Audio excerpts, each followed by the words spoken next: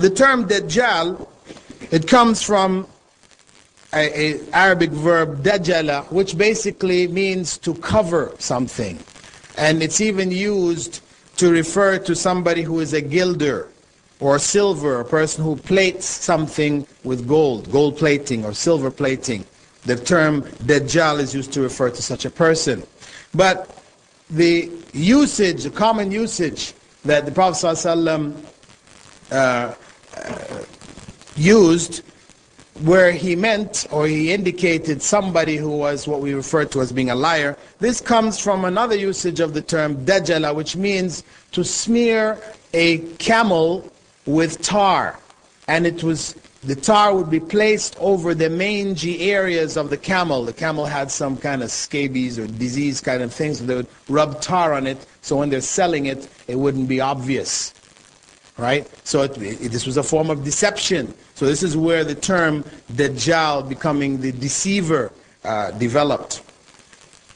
And when Prophet ﷺ described him, as I said, he didn't leave any details out. He described him to a T.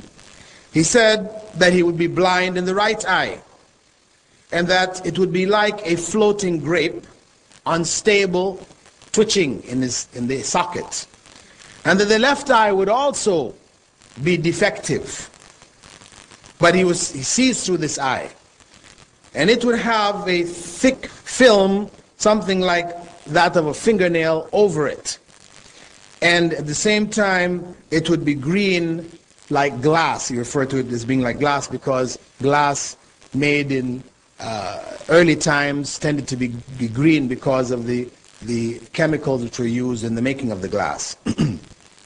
As you said, the Dajjal, عَيْنُهُ خَضْرَاء كَالزُّجَّاجِ.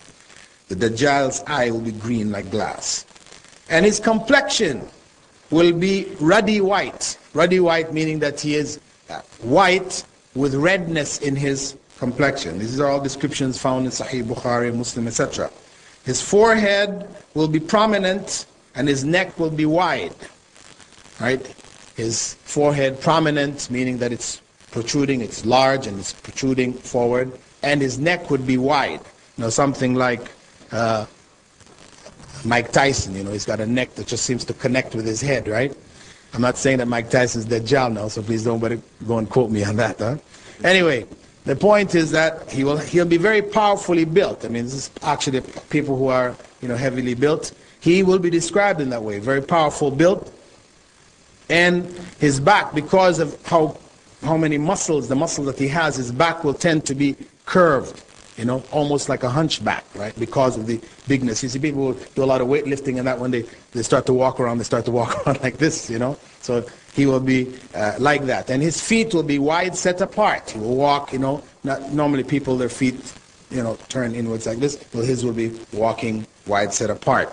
And his hair, he'll have a lot of hair on his head. It will be in curls or locks.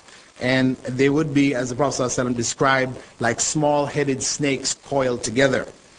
And he will be sterile. He will not have any children. And according to the Prophet ﷺ, he most resembles Abdul Uzza ibn Qattan, or Qatan, ibn Qatan, from the Mustalaq tribe of Khuza'a, who died in pre-Islamic times. So he is described here as looking particularly like a person who was known, which means we rule out all the other interpretations where he is, you know, the television. You know, you have some people say, you know, he's got one eye, like the television, it's just one big eye looking at you, so it's the television. Or some people say, well, no, it's Western civilization, you know, because when it says that he is blind in one eye, that's his spiritual eye is blind, he's a materialist. So they say material civilization. There are a variety of other explanations of Dajjal, but the Prophet ﷺ's description clearly indicates to us that he is a human being. Furthermore, Prophet ﷺ said that there would be written between his two eyes on his forehead the term kafara, which would be visible to both the literate believers as well as illiterate believers. Some people have taken that to indicate that it doesn't mean literally the word or the letters are written there, but that he would be recognizable. Well, no. The Prophet ﷺ said it's written there. So we don't try to give some other explanation. Why an illiterate person would be able to read it. We know illiterate people in dealing in societies where there are a lot of signs, etc. After they've seen a sign enough times and it's been identified for them, they are able to identify reading the sign as a group, even though they can't read if you give them a book to read. So we don't have to go to unnecessary interpretations when the reality suits itself. Now, in terms of the powers, because why is it that the Prophet ﷺ said that Dajjal would be the greatest trial faced by the Ummah, faced by the world, something far greater than anything that we have ever experienced before? Well, first and foremost, he will appear at a time of drought and starvation worldwide. And the Prophet ﷺ said, in that time,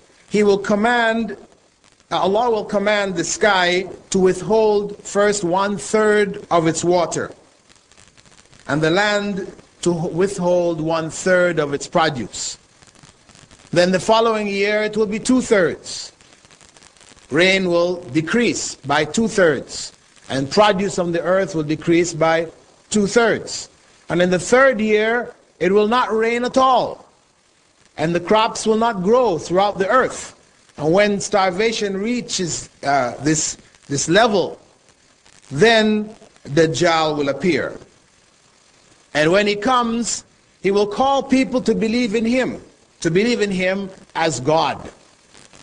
This is his claim. His claim is that he, in fact, is God, and he'll call people to worship him.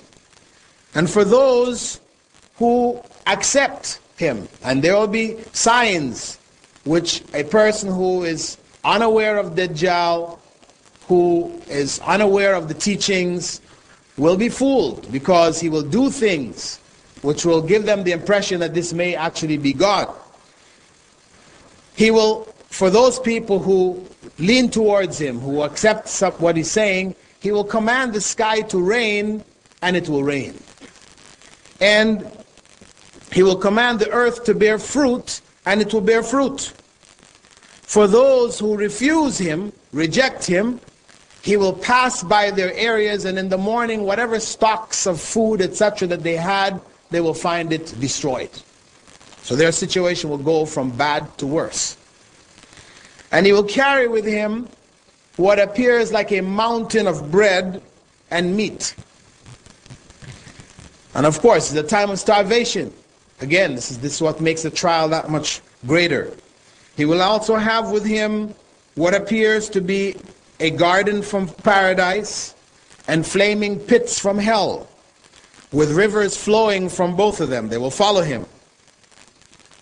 And the rivers will appear, the one from paradise, white and cool, whereas the one which appears to be flowing from hell, which seems to follow him, like liquid fire. And the treasures of the earth, wherever he goes, he passes in a region, whatever treasures are in the earth will come out and follow him like a swarm of bees. And he'll be able to move through the earth like wind-driven rain. He will rapidly go from one region of the earth to the other, from one city to the other. He'll go through all the cities, towns across the earth, with the exception of Mecca and Medina. And he will camp outside of Medina. And when he camps outside it, there will be 3 earthquakes.